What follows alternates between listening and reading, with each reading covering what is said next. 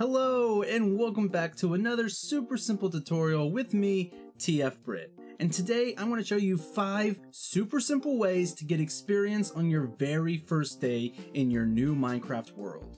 The first is by far the easiest, and all you need is a pickaxe. Simply mining ores such as coal, diamond, lapis, redstone, or emerald will give you XP. Sadly though, we do not get any experience from mining copper, gold, or iron.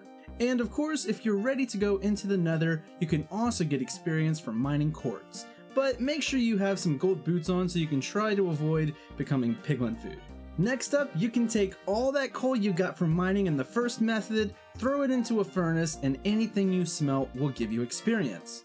But if you want to get the best bang for your buck, throw a hopper underneath your furnace and it will actually start to accumulate XP. Just throw a couple stacks of cobblestone or anything else you want to smelt through your furnace, and once you're ready to collect, just lock the hopper with a lever and manually grab the last item directly from your furnace. For real, if you're not already taking advantage of this method, go give it a try for yourself and enjoy all the XP. This next method is an old one but still super reliable. Just build yourself an AFK fish farm like this one right here, and every time you catch something, you'll gain experience. And on top of that, with a fish farm like this, you also have the chance of getting other super rare and useful items, including mending. And if you'd like a tutorial on this fish farm, consider subscribing, as I upload super simple tutorials that literally anybody can build. Like this piglin farm, which also happens to be our 4th method of gaining XP. Back in the nether, this is not only a super simple XP farm, but it actually may be the easiest mob farm to build, since literally all you have to do is dig a hole.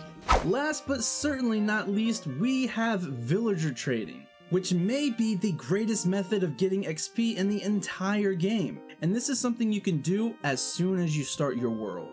You used to be able to find librarians that would trade you emeralds for bookshelves and also books for emeralds.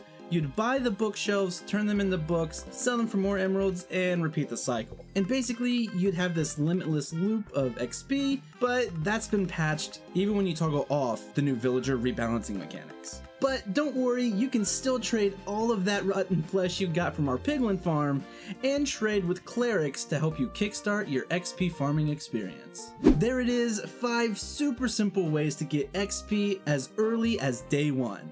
Let me know in the comments which one you found most useful, and make sure to like the video so I can make YouTube happy and they will show this video to more people like you. Anyways, that's all for now. I'll see you in the next super simple tutorial.